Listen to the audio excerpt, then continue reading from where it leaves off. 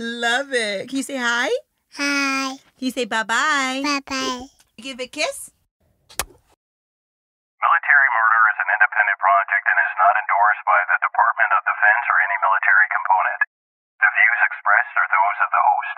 The content of this podcast is not meant to be legal or medical advice. Warning, this episode contains graphic details of murder and is not suitable for young listeners. Listener discretion is advised.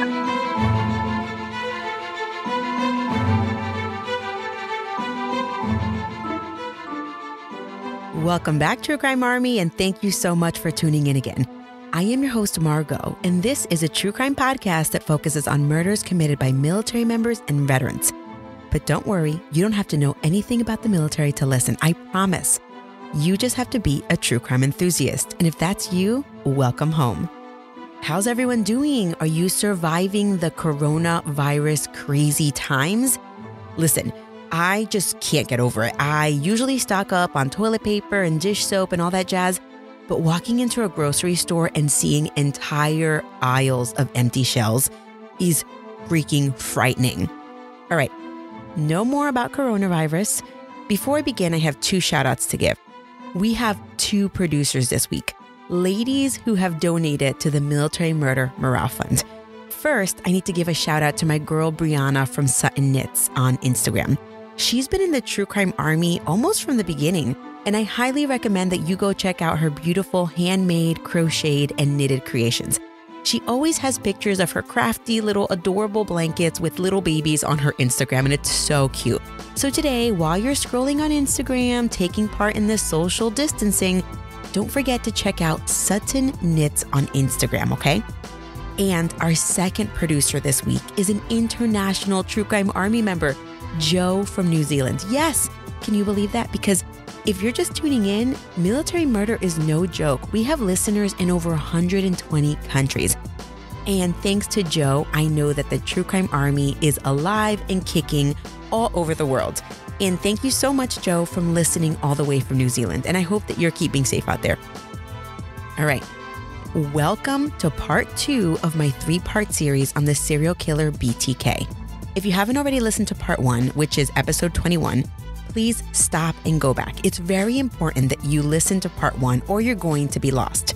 And stay tuned to the very end of part 2, because if you're listening to this before part 3 comes out, I have a special announcement and a way that you can get part 3 today. Last week, I left off right when the police were about to respond to the Otero family murder scene after the 3 older kids found their parents. And that's where I will pick up. Now, let's keep digging.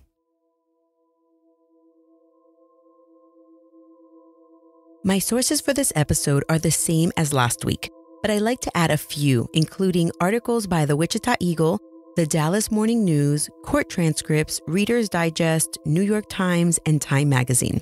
Okay, guys, before I begin today, I just want to give another warning. This episode is very, very graphic, so please don't let your kids listen, and listener discretion is highly, highly encouraged. We pick up when the Otero neighbor called the police, and the 3 kids were reeling from their parents' death.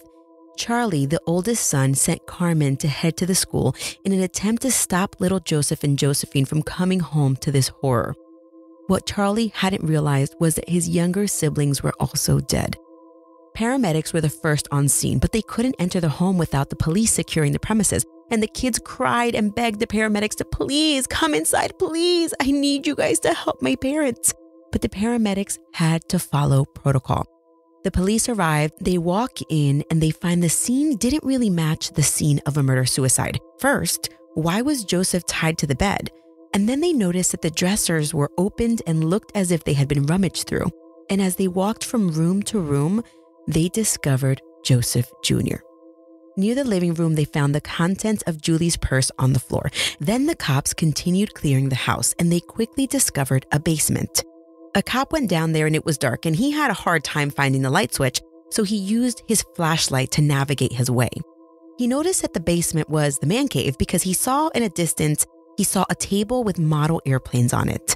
He continued making his way through the basement when he bumped something with his shoulder. He flashed the flashlight up, and that's when he discovered little Josephine dead.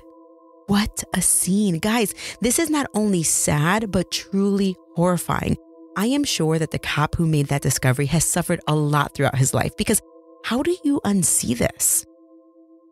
Josephine was wearing a little training bra that had been cut, exposing one of her tiny breasts. She had been tied like a prisoner. Her hands were tied behind her back and then attached to a cord around her waist. This scene created a sense of urgency in the police department. They had to get this murderer off the street.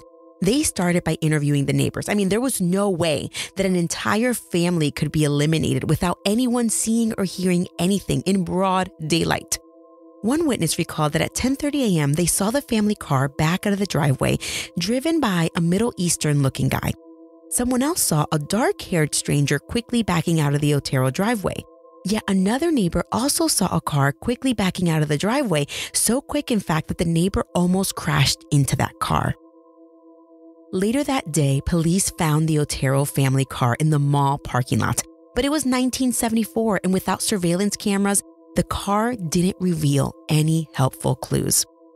Investigators quickly discovered that the family was new in town. They had moved into the area in the fall of 1973, having recently moved in from Panama. Joseph Otero Sr. had recently retired from the Air Force, and he was now working as a mechanic and a flight instructor. Joseph and Julie married when she was just 18 years old, and they had been married for 16 years. Within a week of the murders, the local newspaper set up a secret witness program, and the paper raised $7,500 as a reward. And that's close to $40,000 in today's value. The investigators interviewed close to 1,000 people, but came up with nothing. They were grasping for straws. But it was hard to believe that 4 members of a family would be taken out as a random act of violence. So they started looking closer to home. This crime seemed very personal, and the investigators wondered if the hit was connected to the drug trade. According to John Douglas's book, the chief of police and the chief of homicide took a trip to Puerto Rico and then a trip to Panama to interview some folks and see if this was a drug kill. But they got nothing. Go figure.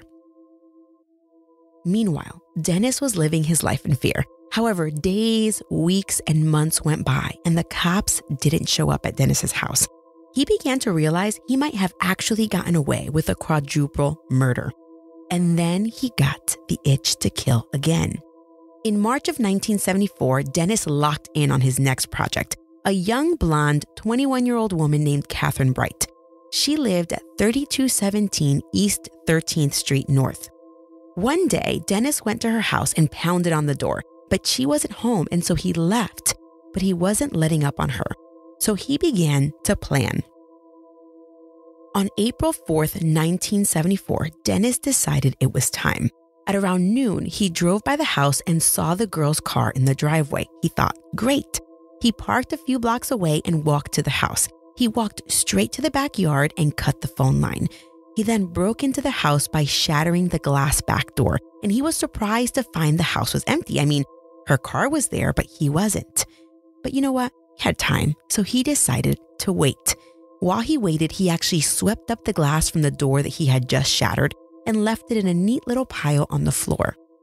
Then, all of a sudden, the front door swung open and in walked a 19-year-old man. It was Catherine's younger brother, Kevin. Again, Dennis was shocked. What in the world? Another man? Now, Dennis brandished his gun, and just then, Catherine walked in. Dennis then told the same sob story that he told the Oteros. He was an escaped convict. He needed food, money, and a car. Catherine told him to beat it, but he said, I'm serious, and he ordered Catherine and Kevin to the back room. It was evident that Dennis had been there a while because laid on the bed were the contents of his hit kit. He told Kevin to tie Catherine to the chair, and Kevin obliged. Then he told Kevin to lay on the floor, and he quickly tied his hands and legs with a pair of jeans and stockings.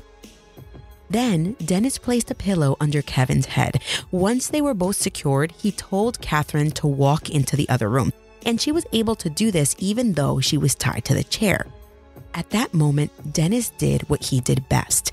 He began to panic. He rummaged through the house looking for something and returned first to Kevin because, Kevin was just collateral damage.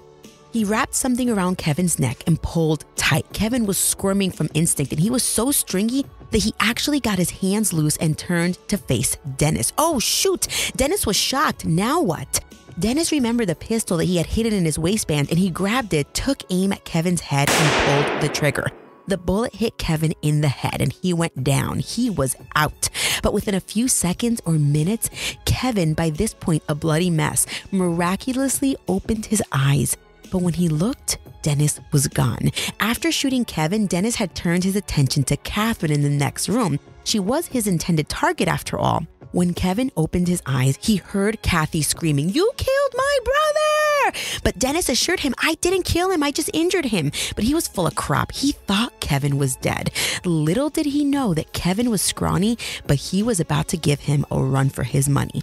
In the next room, Kevin jumped up and untied his feet. He was so loud that Dennis heard him, and Kevin was again face to face with a killer. Kevin lunged at Dennis and got hold of the gun, and he put the gun in Dennis's chest and pulled the trigger, but it didn't fire. Crap! Kevin pulled the trigger again, but Dennis diverted the bullet again. Kevin pulled a third time, and the gun didn't fire. Dennis finally yanked the gun out of Kevin's head. He took aim straight center of Kevin's face and pulled the trigger. Kevin went down like a log, and Dennis had to ensure that he was dead. So he jumped on Kevin's back and strangled him with a rope to make sure that he was dead. But he didn't have much time because Kathy was screaming like a maniac from the next room. So Dennis had to attend to her. Dennis got to Kathy, and in his panic to shut her up, it was daytime, remember, he began to stab her. And while he stabbed her, he heard the front door swing open. Dennis quickly walked over to Kevin and realized Kevin was gone. He had just run out the front door. Dennis didn't have time. He knew the cops would be there any minute. What Dennis could not have ever imagined was that when he shot Kevin point blank in the face, the bullet ripped through Kevin's lip and was deflected by his front teeth. He was unconscious for a few minutes, and when he came to and heard Kathy screaming, he realized the only way to help his sister was to run to get police. Kevin escaped through the front door and ran in the street. Just then, the passerby scooped him up in the car and got to a location to call police. The police officer arrived at the house announcing himself, "It's the police!" And when he reached Catherine, she was still alive. She was lying on her side with the phone in her hand. And all she could whisper was, "Help me, I can't breathe." She had been stabbed 11 times, and every single one of her major organs had been sliced. Her lungs had been punctured, and she was slowly suffocating. She was whisked off to the hospital, where she died 5 hours later on the operating table. At this point, Kevin was also in the hospital, and he was eager to tell police everything he could remember. He said the man was close to 6 feet tall, had kind of like a dad bod, total potbelly, dark hair, and a thick, dark mustache. He said the man was about 25 years old. He was wearing a stocking cap, gloves, a white t-shirt, a green parka, and had a pistol. And you know what? Kevin's description was pretty spot on. Dennis Rader was 29 years old at the time of the murder. He had a mustache and a potbelly, and he was wearing his infamous Air Force parka. But Kevin had been shot in the head and in the face, and the cops thought his identification of the killer was not reliable. Ugh, and this just makes me so sad because Kevin was pretty spot on. Back at the crime scene, it was void of fingerprints or any sign of the killer. The cops did find a dime-sized amount of marijuana and briefly considered the murder was drug-related. But quickly ruled it out when Catherine's roommate, who was also her sister, admitted that they were recreational pot smokers. And soon, the trail went cold. It would be years before police would connect the Otero family murders and Kathy's murder to the same killer.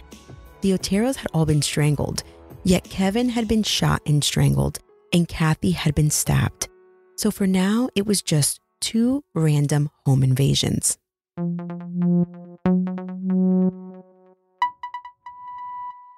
When it comes to vitamins, we all deserve to be a little bit of a skeptic. And if you are, that's a good thing, especially when it comes to vitamins, which is why I choose to take the Ritual Essential for Women 18 Plus multivitamin. Ritual created a clinically backed multivitamin for women who are 18 and over.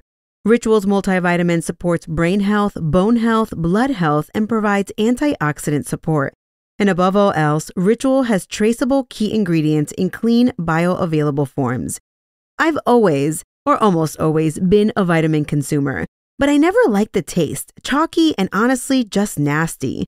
I often wondered what all those ingredients even meant on the label, but I figured, hey, I needed the vitamins, so I just put up with the horrid taste and the ingredients I couldn't even pronounce.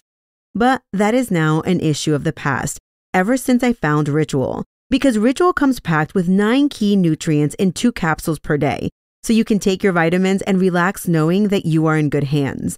Another thing is that Ritual is packaged in a minty capsule that will leave you feeling refreshed. I've been using Ritual Essential for Women for 2 months now, and I couldn't be happier. So listen up, no more shady business. Ritual's Essential for Women 18 Plus is a multivitamin you can actually trust. And right now, Ritual is offering my listeners 10% off during your first 3 months. Visit ritual.com/military10 to start Ritual or to add Essential for Women 18 Plus to your subscription today. In October of 1974, the police thought they got a break when they were interrogating a local sex offender named Gary Sebring. By the way, this Gary guy is so sick. His prior sex offense was that he had sex with a duck at a park. Ugh, gross. Long story, I'm not getting into it. Anyway, in October of 74, Gary was being interrogated because he was suspected of molesting a 5-year-old girl. During the interrogation, he made this off-the-cuff comment about the Oteros. Basically, something to the effect of, if I did it, this is how I would have done it. I would have been there with my brother and my other buddy, and we would have tied everyone up. And the investigators were kind of like, what in the world? Is it possible? Now, the cops didn't really think that this Gary guy was smart enough to pull off a quadruple murder, but it was protocol to run down the lead. Of course, the media got wind of some dude alleging that he committed the Otero murders, and they published an article about these 3 clowns and the Otero family murders. Well, Dennis Lynn Rader was an avid newspaper reader, and he was not too keen on someone else taking credit for his work. So what did he do? You guessed it. On October 22nd, 1974, Dennis called the Otero murder hotline and said, quote, "Listen and listen good because I'm not going to repeat myself. The real Otero family killer put a letter inside a mechanical engineering book on the 2nd floor of the library," end quote. This was a pretty serious allegation, and soon the investigators were at the library looking for the clue. This is some real hunt-a-killer type stuff, guys. Well, sure enough, they found an envelope in a mechanical engineering book that said Bill Thomas Kilman on the outside. Inside the envelope was a lengthy typewritten letter with a lot of misspellings and grammatical mistakes.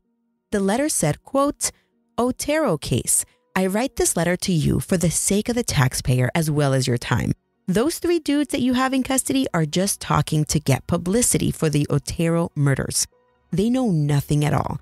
I did it by myself and no one's help. There has been no talk either. Let's put it straight," end quote. Then he went on to detail exactly how each deceased member of the Otero family was dressed, how they were killed, the position in which he left their bodies, and comments for the detectives. He said, quote, "I'm sorry this happened to society. They are the ones who suffer the most. It's hard to control myself. You probably call me psychotic with sexual perversion hang-up. When this monster enter my brain, I will never know, but it's here to stay," end quote. He ended by saying his code name. It would be bind them, torture them, kill them, BTK. After reading the letter, they knew this was the actual killer. He was so meticulous in his description of the crime and how each Otero family member had been left. But now what? Again, the letter had no fingerprints on it. There was no surveillance at the library. And then the case went cold. Dennis then went underground for 3 years. But he didn't just go underground by choice. He went underground because he and Paula had their first baby in July of 1974, a son named Brian. And during this time, Dennis got a job working for ADT installing home security systems. Isn't that crazy? This killer, he killed 5 people and he was working for ADT. I think it's absolutely insane. But you know what? Dennis wasn't done killing. He was just preoccupied for the time being. But in 1976, he got the itch to kill again, and he was looking for easy targets. So he went around town looking for cars or trailers with for sale signs. This made it easy for him to call the owner, pay them a visit, and scope out the place without breaking in. And one day, he found the perfect victim, a single mom selling a trailer, and he called her Project Coleman. On August 11th, 1976, he packed up his hit kit early in the morning, parked nearby, and walked to Project Coleman's house.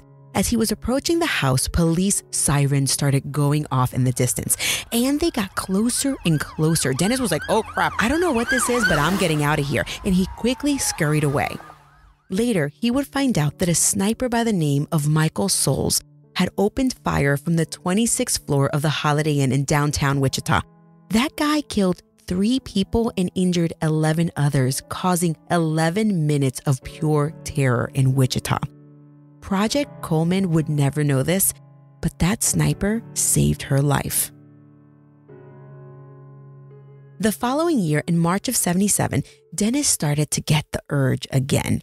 He used to frequent the bars, and one day he saw her, the lady he wanted to kill. That night, he followed her home after she left the bar, and from that day on, he began to stalk her. Again, he was stalking to check her routine and to look for signs of a man. Well, on March 17th, 1977, he decided today is the day. It was mid-morning when people were up and about and doing their thing, and he walked right up to the woman's house and knocked. And then he rang the doorbell, but she didn't answer. Meanwhile, earlier that morning, a neighbor of the woman that Dennis was stalking decided to keep her 3 kids home from school that day because she wasn't feeling well. This neighbor was 24-year-old Shirley Vian. Shirley lived at 1311 South Hydraulic Street with her husband Rick and her 3 kids, 8-year-old Bud, 5-year-old Steve, and 4-year-old Stephanie. On this day, Rick was working his construction job, and Shirley decided to keep the kids home because, like I said, she wasn't feeling well. Well, sometime in the late morning, she needed something like a home remedy. And so she sent her 5-year-old son, Steve, to the local market to get her some soup and 2 $40 money orders.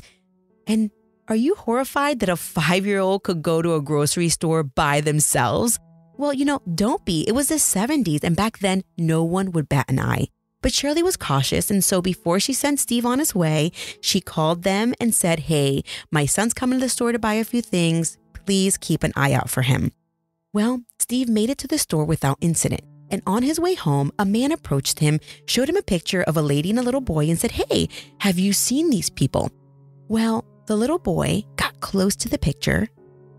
Nope, he didn't recognize them. And then Steve continued walking and went inside the house. Well, Steve walked into his house. Oh, cartoons. He put everything on the table and sat on the couch to watch cartoons with his siblings. It was about 10 minutes later when someone knocked on the door. Steve sprung up from the couch to check who it was, and he opened the door, and it was the man with the picture. It was Dennis Rader. You see, Dennis had been stalking Steve's neighbor. She was the woman from the bar. And today was the day that he had chosen. But when Dennis went to her house, she wasn't home.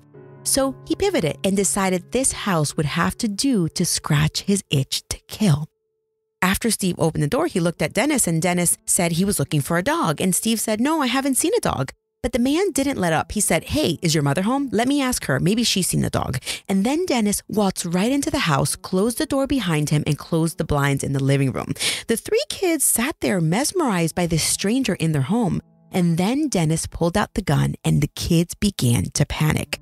Dennis yelled, where is your mother? And then Shirley, she heard all this commotion, and she darted out of the bedroom demanding to know who in the hell he was and why he was in her house. But Dennis told her, you shut up and go back in your room. And then he proceeded to follow her. Just then, don't you dare touch the phone.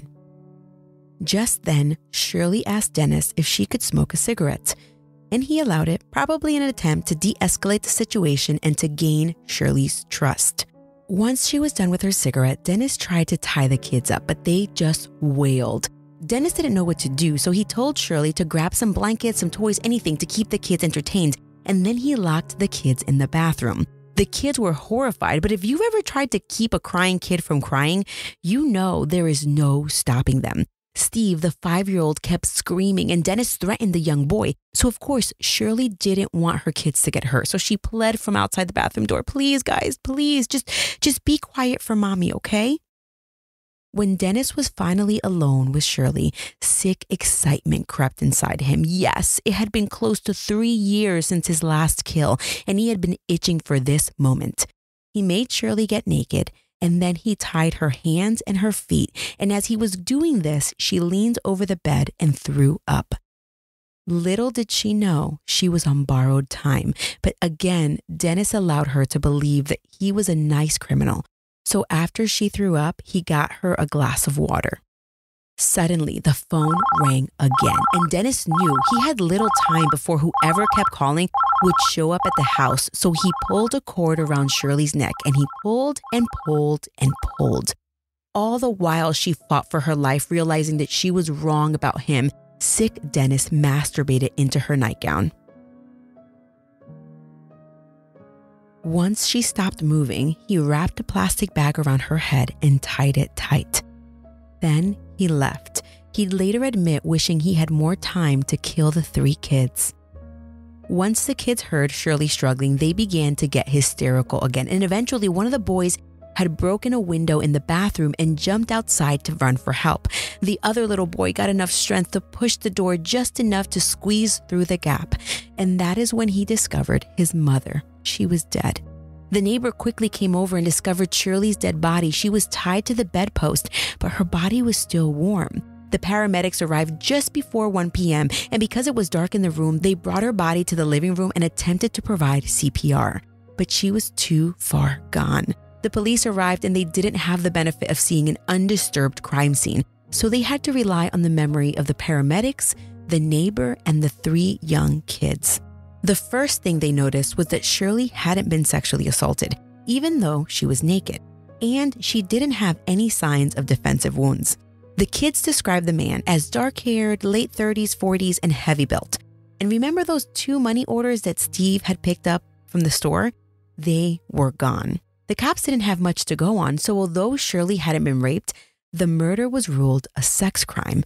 And since the phone line hadn't been cut, the police didn't think that this was the work of BTK. And plus, BTK had been silent for 3 years, so they had no idea that it could be him. And the case went cold.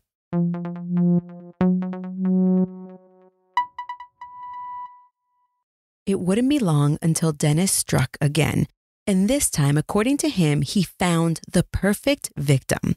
Remember how his first 6 victims had all been attacked in the middle of the day? Well, this time, Dennis decided to strike at night. This time, it was Project Foxtail. It was Nancy Fox. She was a 25-year-old jewelry assistant manager at the local mall. He began stalking her in November of '77. He first spotted her leaving her house, and when she wasn't home, he began rummaging through her mail, and he learned her name and that she worked at the mall. One day, unbeknownst to Nancy, Dennis paid her a visit at the store, and he watched her closely while she worked. But he just appeared to be a normal patron because he always just fit in. And before he left, he bought a piece of jewelry. It was December 8th, 1977, and Dennis told his wife that he had to work on a college paper, so he left his house after dark. And this was a perfect ploy because he knew that he could return after his wife was asleep, and she'd have no clue. Dennis knew Nancy's schedule because he had been stalking her. So he got to her house when she wasn't there.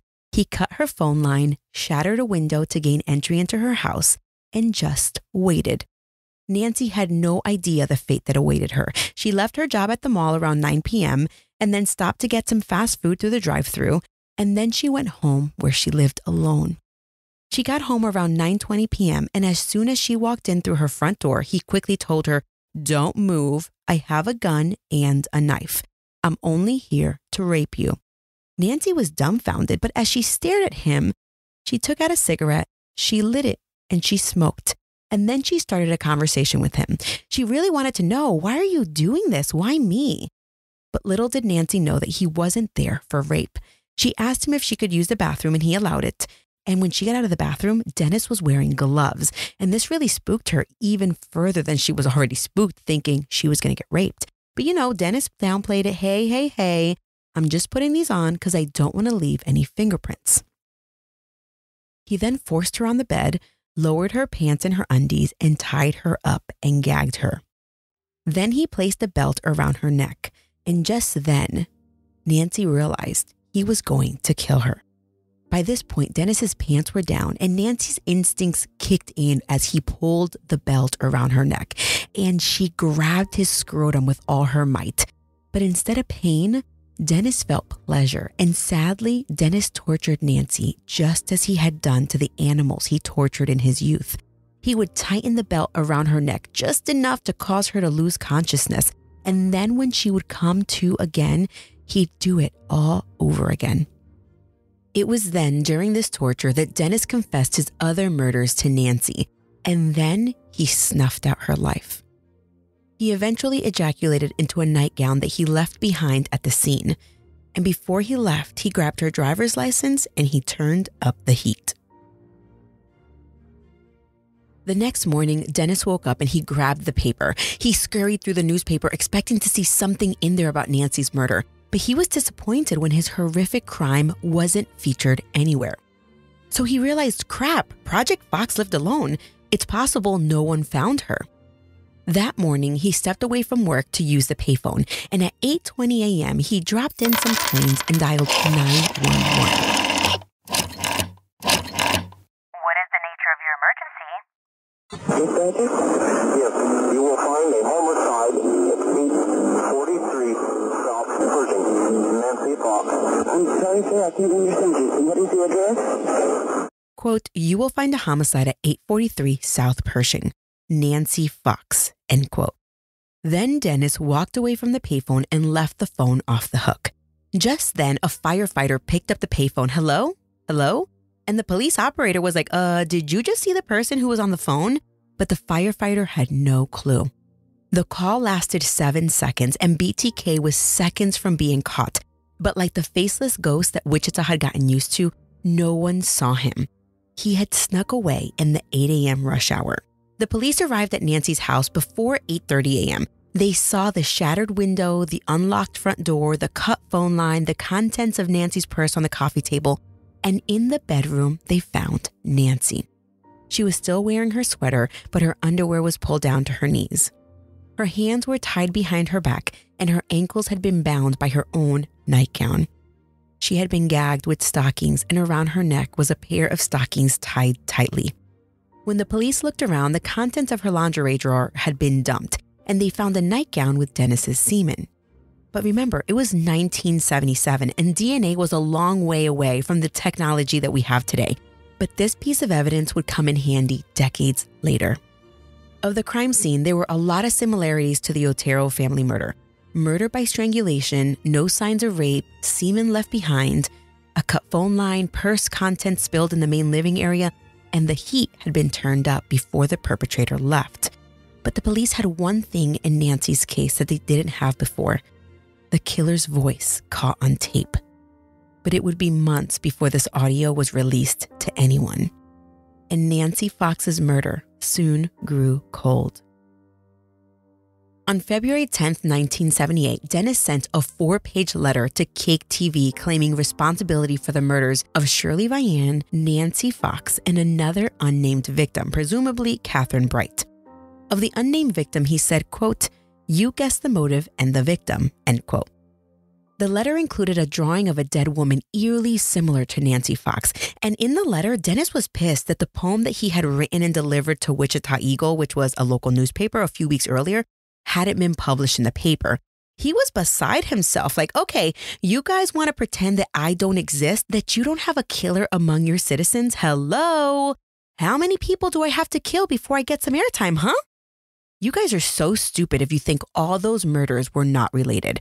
A bunch of dead women, all bound with a cut phone line and 0 witnesses, except Shirley's kids. Ugh, I really wanted to kill those kids, just like I did with the Otero kids. But a phone call saved their little squirmy lives. But guys, 4 pages is a lot of territory to cover.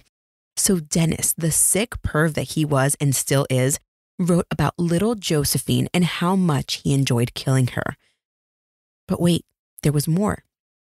Dennis introduced police to Factor X. He said, yeah, I'm like the rest of the serial killers, the Son of Sam, Jack the Ripper, Harvey Glatman, the Boston Strangler, Dr. H.H. Holmes, the Pantyhose Strangler of Florida, the Hillside Strangler, Ted of the West Coast, and many more infamous character kill.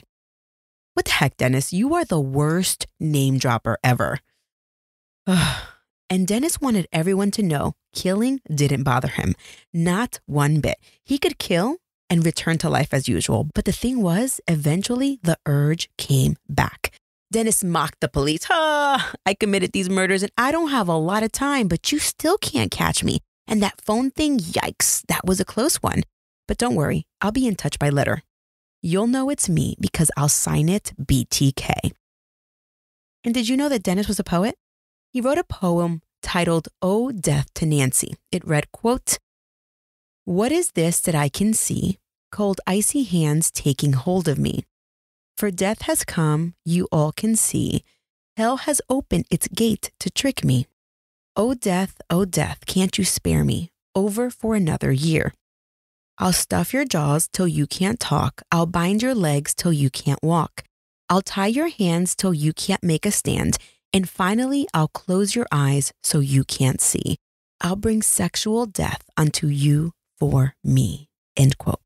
And then Dennis told the cops he needed a nickname, and he listed out his top 8 choices. Are you ready for these choices? Okay, so they are: 1, this is what he potentially wanted to be known as, even though he had been communicating as BTK for the last couple years. Anyway, number 1, the BTK Strangler. 2, Wichita Strangler. 3, the Poetic Strangler. 4, the Bondage Strangler. 5, Psycho the Wichita Hangman. 6, the Wichita Executioner. 7, the Garrote Phantom. And 8, the Asphyxiator. Ugh. After this, Cake TV reported the letter to the police, and the police called up Wichita Eagle like, what in the heck poem is this guy talking about? As Wichita Eagle scoured their mailroom trying to figure out what they missed, they found it.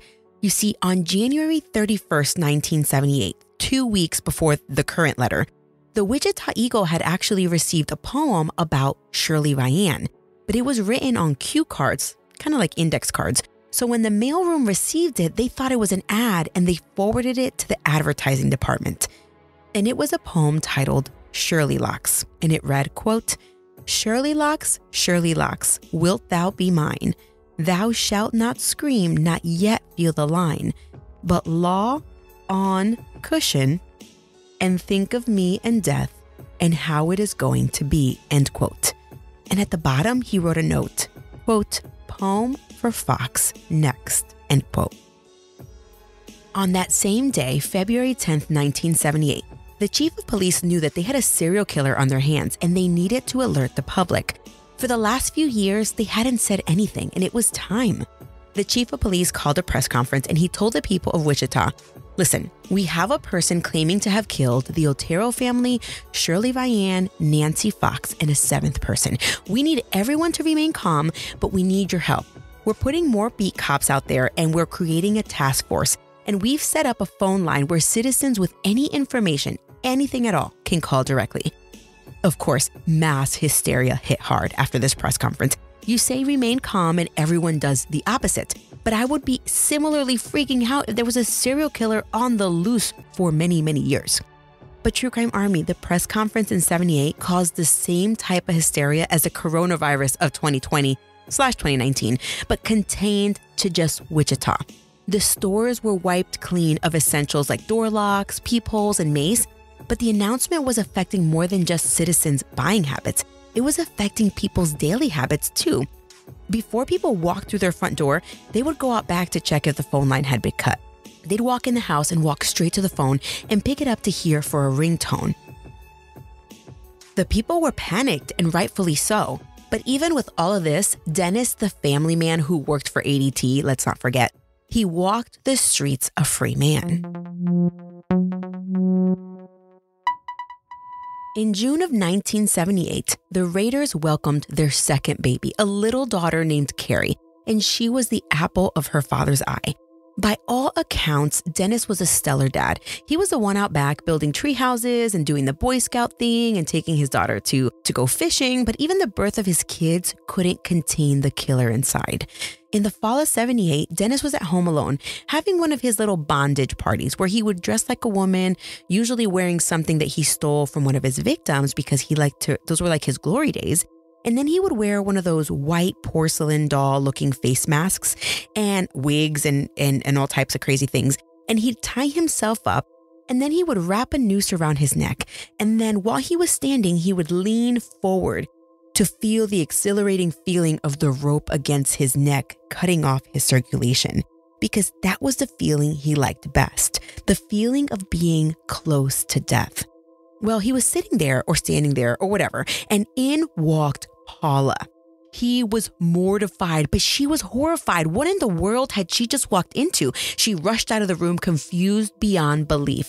But it's the 70s and people didn't really talk about stuff like that. So she just kind of said nothing. But behind the scenes, she called a local VA hospital and was like, hey, so I have a friend and she's going through some stuff with her husband and blah, blah, blah, blah. And this is what's going on. Are there any books that you can recommend?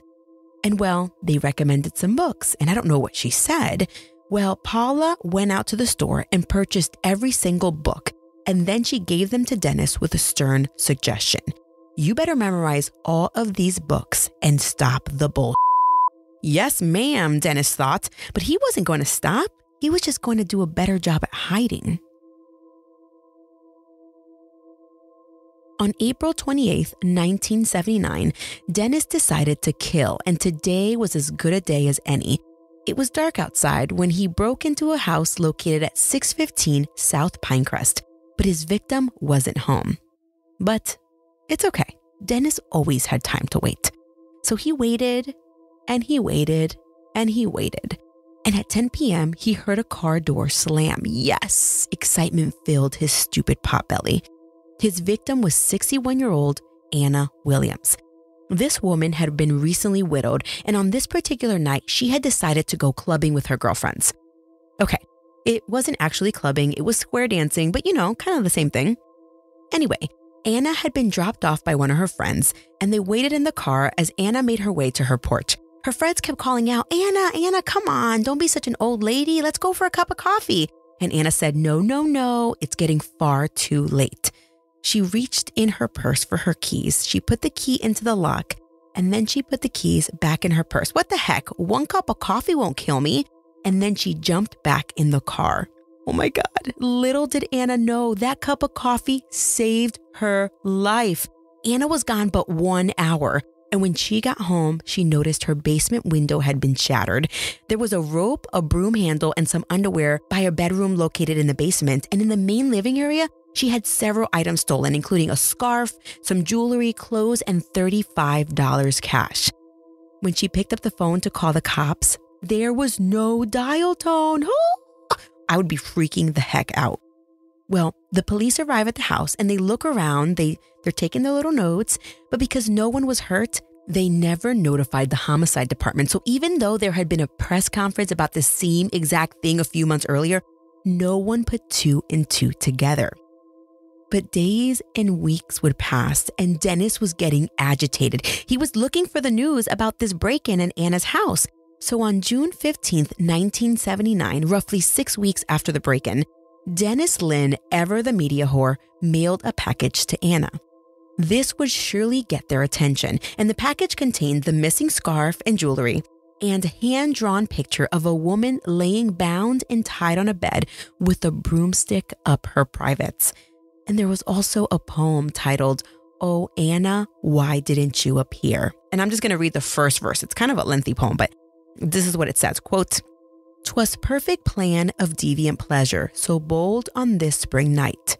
My inner feeling hot with propension of the new awakening season.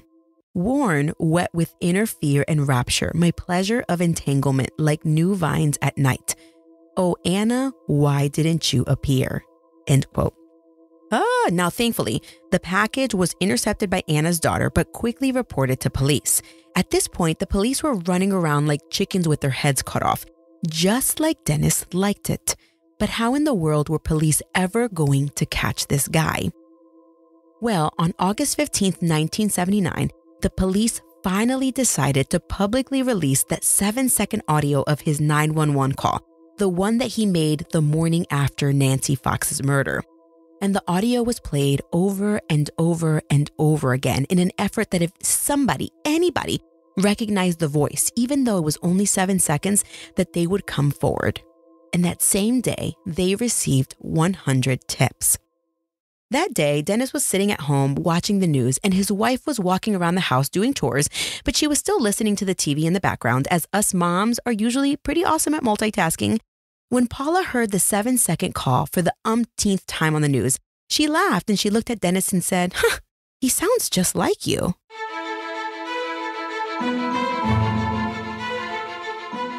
And that wraps up part 2 of my series on BTK. I know, everyone's probably biting their nails, and for the people who already know this story, they know what's going to happen, but it's pretty freaking crazy. All right, don't forget to join me next week where I will bring you the conclusion of the BTK story. And stay tuned because he's not done killing yet. But guess what? I have a surprise for you. You don't have to wait a week to get part 3. Just join my True Crime Army Bulletin and you can get part 3 ad-free and within 24 hours of signing up. Yep, you can get it before next week so you don't have to wait anymore. The True Crime Army Bulletin is just a way for me to communicate with you outside of the podcast. A way for me to tell you if there's been any updates on any cases and just provide you with some new True Crime Army news. Signing up is simple. Just find the link in my show notes and it takes literally 3 seconds. If you've already signed up, so if I've reached out to you or you reached out to me saying sign me up, there's no need for you to go there today. But if you don't know what I'm talking about, then just find the link in my show notes. I also dropped a link in my Facebook group, so you can find it on there as well. And you can also just go and sign up for the True Crime Army Bulletin on my website if that's easier. It's militarymurderpodcast.com. Super simple, just sign up and listen. You can get part 3 right now. Waiting a week is for the birds. As always, you can find me on social on Instagram at Military Murder Podcast, on Facebook at Military True Crime, and on Twitter at Military Murder. A few shout outs from my listeners who left reviews. Jeffrey on Apple says, quote, I watch TV shows that provide me with not only the story, but obviously visual data to help me get the full picture. Margot does a great job of making her podcast come alive, and I'm able to see what she's saying while I drive 45 minutes each way to and from work. I sometimes sit in my driveway to allow the story to be over. The content is great and the production is wonderful. Great podcast, and I look forward to each episode as it rolls out, end quote. Thank you so much, Jeff. So Jeff is a military retiree, and it means the world to me when folks from the military community leave reviews like this next one. Y.R. Carter says, quote, absolutely love the podcast, and I feel like the host is so detailed with her telling of each story. I'm a military spouse, and this podcast was recommended on the spouse page of my husband's base. So glad I came across it, end quote. Yes. Thank you so much, Y.R. Carter, for this review. And you see, guys, word of mouth is the best. If you're on a Facebook group or some sort of group and you're a faithful listener to Military Murder, don't be afraid to share your true crime obsession with your friends on these groups. Tell everyone you know about Military Murder. They will probably not be disappointed. I hope. Okay, so Ashley C says, quote, not only is the host extremely personable, I love her side commentary. She's doing amazing. Subscribed maybe a week ago, and I've been addicted since. Please keep up the great work. What you're doing is working, end quote. Ashley, you're making me blush, girl. Thank you so much for subscribing, and don't worry. My commentary won't stop. I just can't help myself. You guys don't know this, but this podcast is literally my true crime therapy and therapy in general. Okay, one more, and this one is from Facebook. Jenna D says, quote, hooked. And I shared with my clients and they're hooked too, end quote. Thank you, Jenna. Thank you so much for being my spokeswoman, one of many. You all make Mama Margot so proud. All right, thank you so much, True Crime Army. This show was created by Mama Margot Productions, produced by my ever-faithful listeners Brianna from Sutton Knits and Joe from New Zealand, and all of the music was created by Tyops. Until next time, remember, you never really know what someone is capable of, so remain vigilant always. You have a fabulous week, and I'll keep digging to bring you the conclusion of the BTK story next week. Shh, Mom's working on our podcast.